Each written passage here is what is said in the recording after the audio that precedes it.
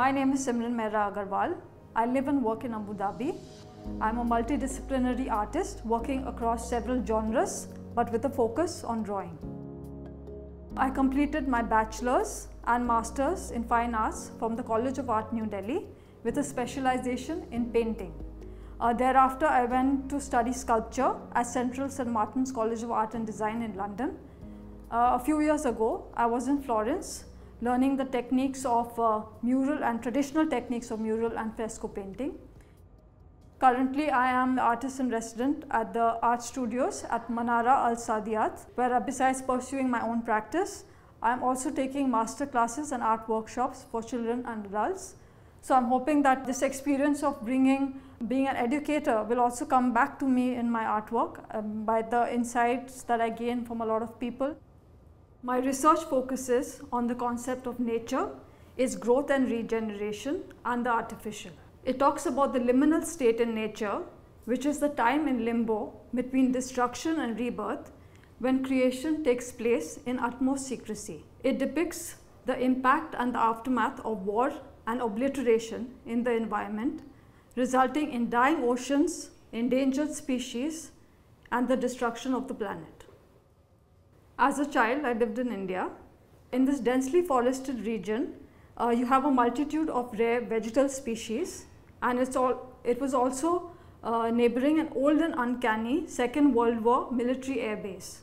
So when I came to the UAE, and I saw similar things like while diving underwater, these archaeological sites. So it reminded me of my childhood, and I thought about, how I could bring that, that idea in my work as well. For me, like hiking and climbing up to the heights of the mountain and diving deep into the sea has always been an inspiration. So when I do these field visits in which I explore these places, and then I bring all the material back into my studio, and then I start correlating the information, and I start creating like links between the different things that I see. Many of these wrecks in the Middle East have been transformed into artificial reefs. You see that over these destroyed machines, you have a biofilm of algae and bacteria kind of, forming a layer over it. And over these layers, you have different kind of assemblages of plant forms growing.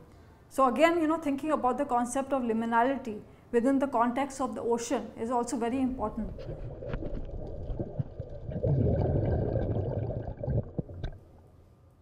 My residency at the Abu Dhabi Cultural Foundation really helped me enhance my practice. We had tremendous support from different curators, and I started beginning to experiment with a lot more mediums and techniques. And I came up with this entire new body of works, large scale works, which was something very, very new and exciting for me. And I always dreamt of, creating these very large works, which were covering entire wall spaces and which would be very immersive for myself as well as the viewer. And I wanted the viewer to be a part of the experience rather than a mere observer. At the start of the residency, I was focusing on the concepts of nature, its growth, regeneration, and the artificial. I made these very small drawings of microscopic details of plant forms from different perspectives and angles, and I put them together into one, like a small artwork. And then I was also looking at these drawings and paintings in watercolor of war machines in different stages of destruction. And I was looking at how these forms change color, texture, and composition, and how they became organic. I was thinking about how the distortion of form was related to the distortion the distortion in the process of drawing itself.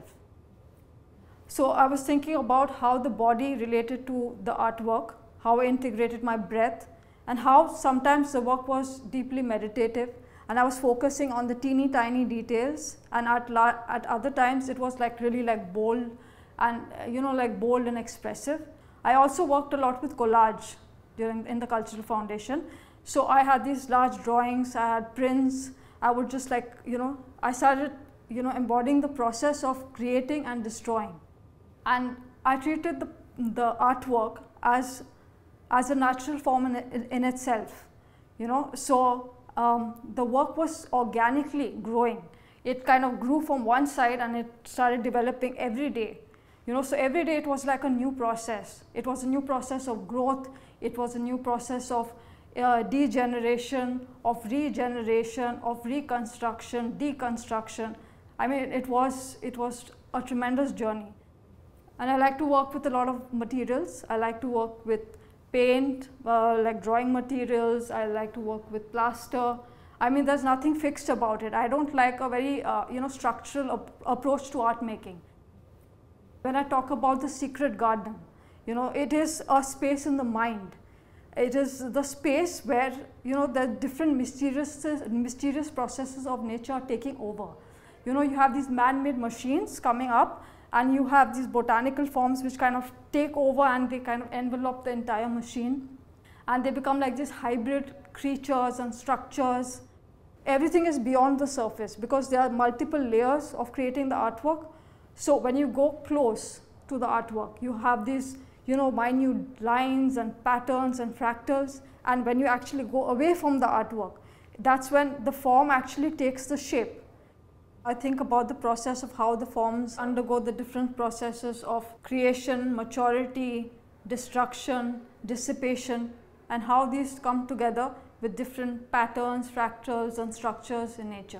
I also like to show, you know, juxtapose the micro-architecture of plant forms with different blueprints of destroyed cities and, you know, very old maps and hybrid structures of buildings and ships underwater.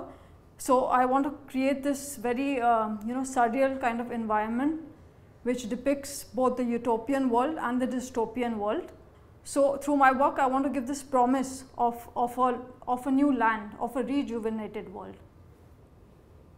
In this art studio residency at Manara Al Saadiyat, I am currently pursuing my practice as well as master classes with children and adults. So I'm very excited about the new project, and I'm thinking of using a lot more color, different kind of forms also within the new work. At this time, we are going through a major existential crisis, both cultural and ecological.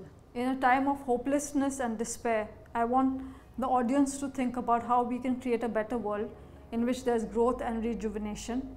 I want to be an artist who has a strong voice, who is able to change the perception of people through their artwork. So it's also about giving back to the society.